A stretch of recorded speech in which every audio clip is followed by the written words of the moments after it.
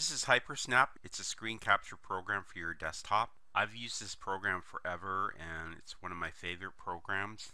After installing it, there are a few things that I change. I go down and check on Restore After Capture. You can see below it says Restore and Bring to Front Hypersnap window after each capture. So I'll check that. Go to Quick Save. You want to change the file type to JPEG. Click Save. And click Prompt for Name after each capture. Click OK. So we'll go to Capture, and you can see it captures the full screen, and below it says take a snapshot of the whole desktop. So we'll click on it, and there's the autosave working. And I'll just click Save. Here's the capture of the desktop. Virtual desktop. Capture entire virtual desktop on multi-monitor systems. So I'll just pass on that one. And for the next one, window, we'll need a window open. So we'll go to Window,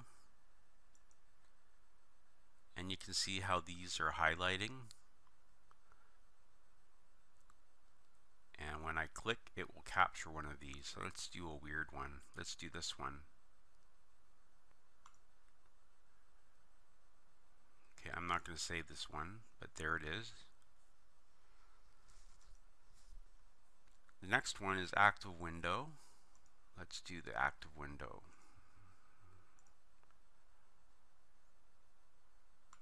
Click on it. I won't save that. Here is active window.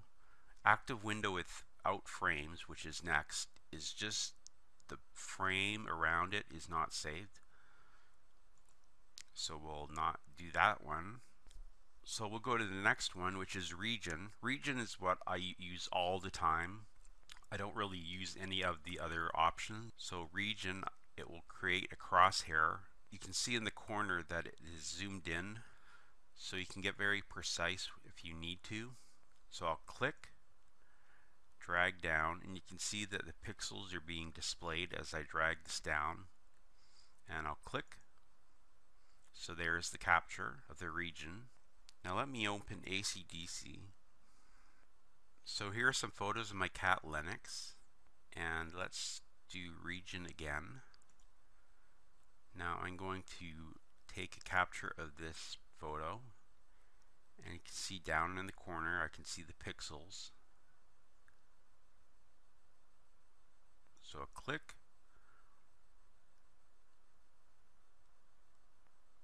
click again. Well, I just was one line of pixels off for that photo. Let me do one more region because I'm going to do pan last region next. So I'll do this region. I won't save it. Now the next one is pan last region, so it's going to create the same box, and you can just show what you want to capture. So we'll capture these photos. So there you go. And the final one is repeat last capture, which repeats the last capture obviously. I'll use Hypersnap when I'm creating an account. If I forget the details, I can just look here. I was installing Media Suite and I took a capture of the serial number just in case I lose the number. I'll take a capture if I get an error message so I can remember what the error message said. Here are my Google accounts. I can remember the username and password.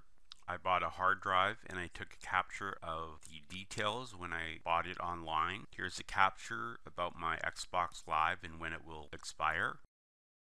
Here's a photo with the license on it.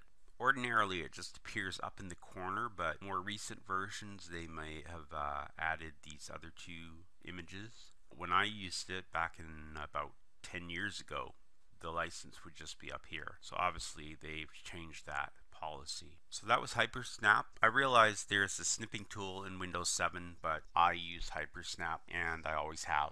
Thanks for watching. Please like, comment, and subscribe. Bye.